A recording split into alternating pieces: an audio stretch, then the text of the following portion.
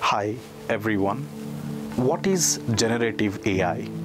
Generative AI is a branch of artificial intelligence wherein user input different unstructured data, text, image, video, audio, and it generates the output based on the input provided by the user.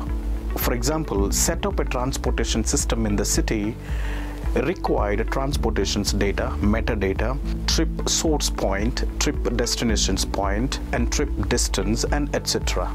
So feed these details to the model and generative AI can create the output route map. So generative AI gained very popular in recent year and many more opportunities available in this market. TensorFlow, Keras, PyTorch, OpenAI GPT 3.5, Hugging Face, LangChain, GenSim, we have many more like this. To learn advanced AI, to boost your career or career transitions, attend a free workshop. Click the below link for more information. Thank you.